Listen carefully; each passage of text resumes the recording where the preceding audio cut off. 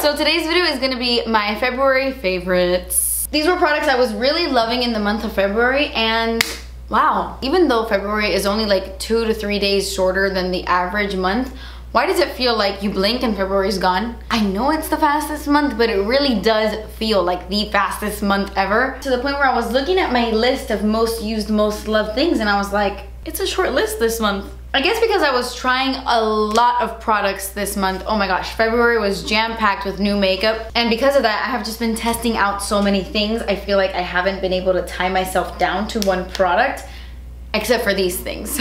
I swear by everything I'm gonna talk about right now. Like, I'm talking about, I swear by these products. I love them, highly recommend them. And even though I don't have that many things to talk about, we'll be here for a while.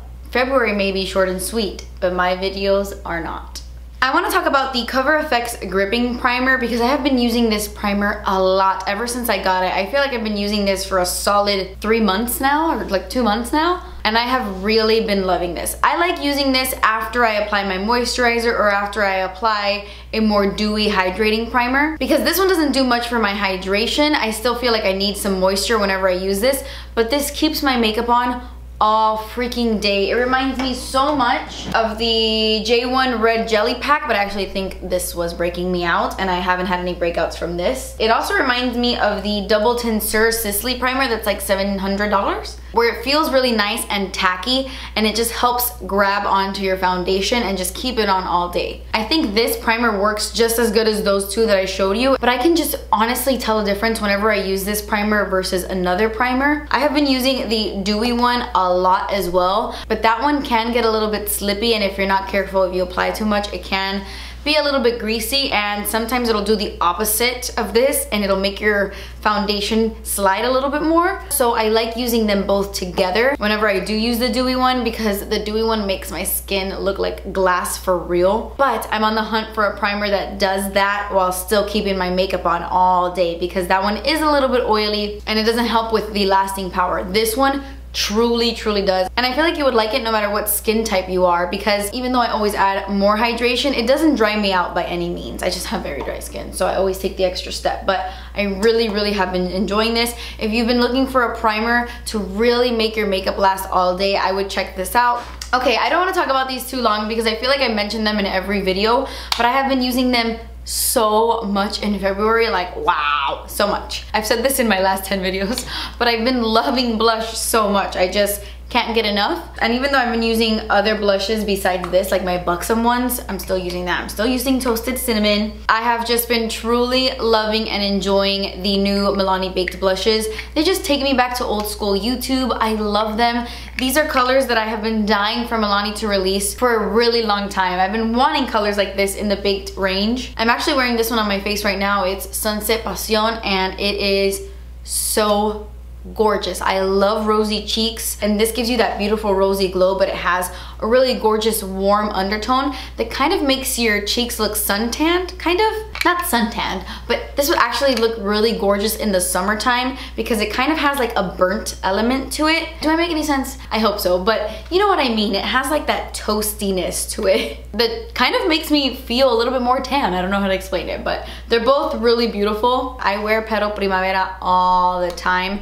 If you haven't checked these out, you need to. If you're into baked blushes, you need these. They're so glowy and soft and blend like an absolute dream. I have two highlights I want to talk about, and I love them both so much. The first one is from Causemetics, and this is their Stargazer highlight. I love the name Stargazer, it's so pretty.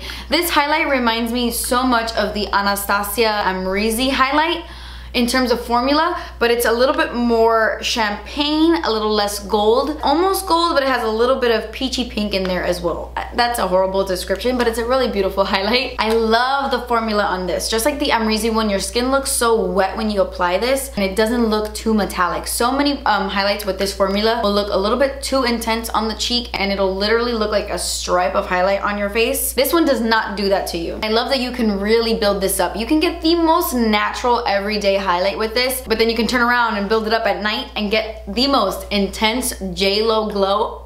People will see you from across the dance floor, but it still won't look too much. It'll look just right. And I honestly really love this brand, specifically for their eyeshadows. I feel like they have some of the most amazing eyeshadows out there. So I really wanted to give some of their other stuff a shot, and I have not been disappointed. And then my other highlight is a lot more affordable, and I don't know which one I like more, to be honest. I might even like this one a little bit more. I have been using and abusing this so much since I got it in the mail. This is the Wet n Wild Megaglo Highlighting Powder in Bloom Time. As you guys know, they have a ton of these highlights. There's Golden Flower Crown. That one I think is like the most popular. But oh my gosh, this one is my favorite. This is the prettiest one. It's the highlight I'm wearing on my cheeks right now, and it is the most stunning, most wet golden pink highlight I have ever seen. It is absolutely beautiful. You'll notice when you start using it that the pink, there's like a pink, I don't want to say glitter or shimmer because it's not really glittery or like sparkly or anything, but it's almost like this overspray of a pinky color, and the more that you use it, the more the gold really shines through. But I don't feel like it affects the highlight once it's on your face. It always looks like this really gorgeous golden highlight that has a slight peachy pinky champagne undertone. Honestly, there's no other way to describe this highlight except perfection. Serious perfection. I hope this Bloom Time color isn't limited edition because I will get so upset. I will get so upset if this is not permanent, because this is the best highlight Wet n Wild has ever come out with ever. I feel like I'm gonna be using it so much. I feel like I look at my skin and I'm like, wow, that's a high-end highlight if you ask me. This is so good. This is so good. Ever since I filmed my Milk makeup video, I have been using the matte bronzer in Baked like every single day. And I know that video just went up this week, but I had filmed it the week prior. So I've been using this for a few days now, and I cannot get enough of it. I feel like I've used it before, but maybe I was trying it out before I got really into cream makeup. But I didn't think much of this until I used it in that video, and I just fell in love. It is a matte bronzer, but it gives your skin a glowy matte look. Like you look sculpted and contoured, but somehow you also look very glowy and bronzed and like you're on vacation at the same time. It has kind of like a sheen to it almost, but it is matte. It's truly a wonderful bronzer, and if you have a very deep skin tone, they do have a shade that's deeper than this. I want to mention my e.l.f. bronzer because every time I use a drugstore product over and over again, it honestly just reminds me that you don't have to spend a lot on makeup to get a nice look. This is the Primer Infused Bronzer in Forever Sunkissed, and I love this so much. I'm actually wearing this bronzer combo bronzer combo on my skin right now. This bronzer blends so well. The formula is really nice, really creamy. Like when you blend this on the skin, it's so silky and smooth, and I love the color of this bronzer. I know I say that about a lot of bronzers, but this really doesn't give you too much of anything. It has a little coolness to it, it has a little warmth to it, it even has a little pink to it, especially when you see it in person. Overall, the color is just really nice, and I love applying this on top of any bronzer. It's kind of been my finishing touch, and most of the times my finishing touch bronzers are shimmery because I like that glowy finish, but I feel like this gives me that while being matte. It's another glowy matte bronzer. Oh my gosh, this is totally cheating. I am totally cheating because I've only had this for like a week, but for the last week I have been using it every single day. This is the Velvet Primer from Marc Jacobs, and it's actually a beige color. I'm used to seeing them either white or black, which doesn't matter. The color doesn't matter. The formula though. This makes your lashes feel really soft while making them look so much longer and so much thicker no matter what mascara you wear on top of this. Like I have personally been testing out the new Pat McGrath mascara all week. I just recently got it in the mail and I have been using it a lot, and while it's really good completely on its own, in combination with this, it makes my lashes look really long. I'm wearing the Pat McGrath mascara right now on my top lashes. I have the Caution mascara from Hourglass on my bottom lashes, but underneath the Pat mascara I am wearing the Velvet Primer, and I swear it made such a difference. It made them so much longer. It really helps with length more than anything. If you're wondering what else is on my eyes, I have the Dream Street palette everywhere, and then I have the Twins pigment all over my lid and on my lower lash line, and then I have the Scales pigment on my inner corners. I also have the Twins nail polish on my nails.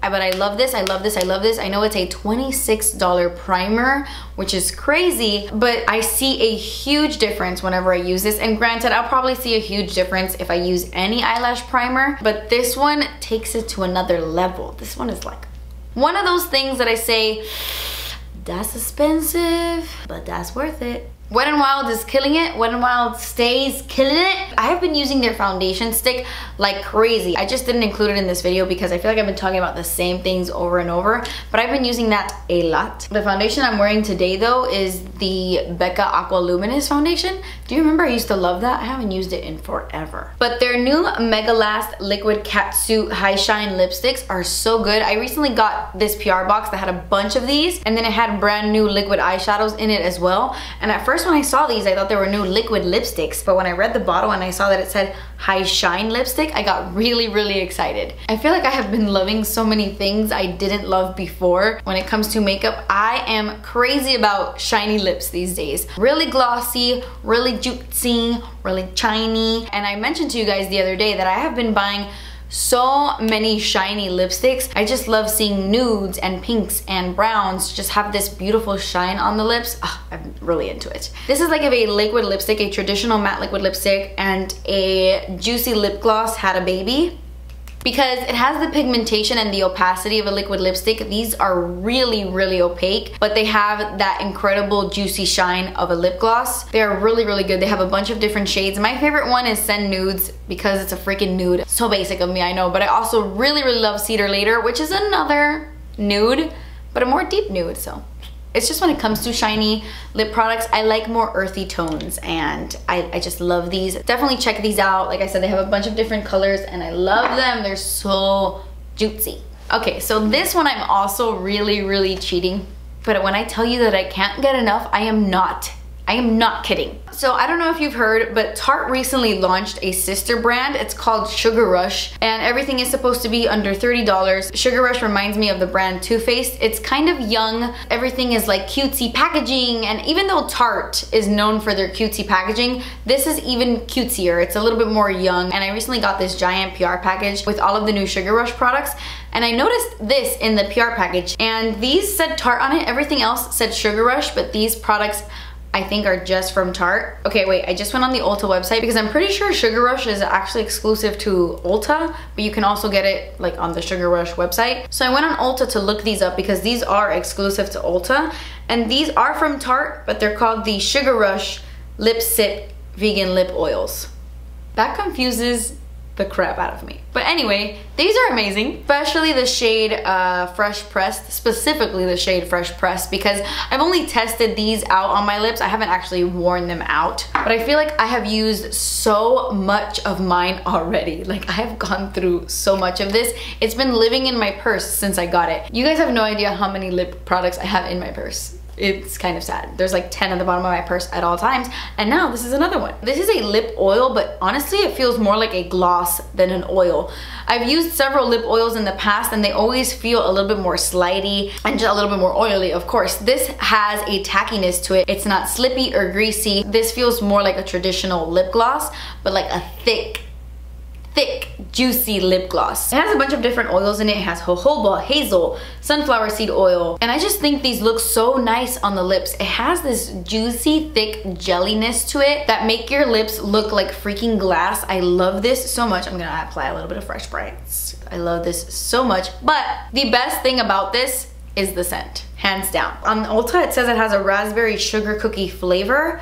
I disagree. This doesn't taste the way it smells. I'm just gonna be very clear about that. I actually taste this throughout the day, and even though it's not unpleasant, I mean, it tastes like gloss. It tastes a little thick. It's not amazing. It definitely doesn't have a raspberry sugar cookie flavor, and that's also not what I smell. I smell push pops. You guys need to check this out. I don't know if they have it on display at Ulta, but go in there, grab yourself a Fresh Pressed lip oil, take a good sniff, and tell me that this doesn't smell like freaking push pops. First time I smelled it, it immediately took me back to my childhood. Oh yeah, I'm sorry it did. I ate push pops a lot growing up, and I just knew that scent the moment I smelled it. Oh my god, I was like in elementary school all over again. It was beautiful. I smell it and I get so excited. It's like so nostalgic for me.